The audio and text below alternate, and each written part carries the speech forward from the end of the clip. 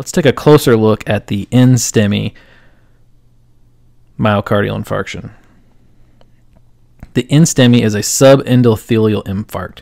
That is the inner 1/3 of the myocardium. This area is very susceptible to ischemia because the nutrients and the oxygen must pass through the entire portion of the muscular ventricle to get to the subendocardium.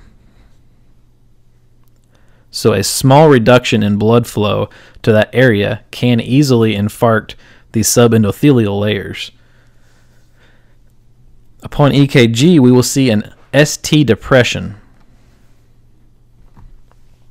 So you can see that here in V4 and V5. That ST depression is below the lines of the normal EKG. Treatment for an NSTEMI includes many different medications. First and foremost, we will anticoagulate with something like heparin.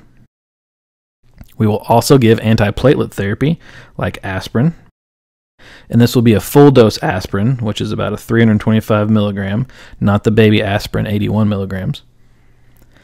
We will also use ADP receptor inhibitors like clopidogrel, also known as Plavix.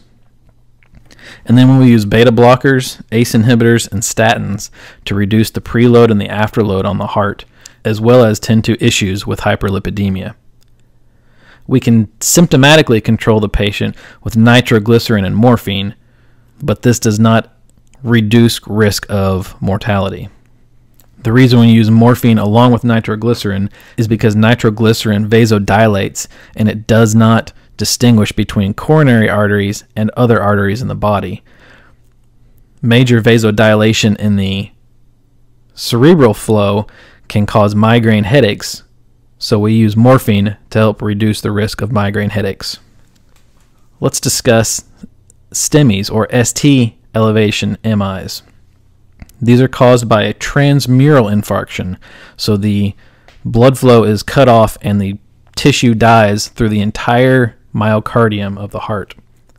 This is the full thickness muscular wall that is involved. On EKG, you can see an ST elevation, hence the name STEMI, and we can also see pathologic Q waves. You see that here in 2 and 3, where we have the ST elevations, and then also the pathologic Q waves in 3, as well as AVF.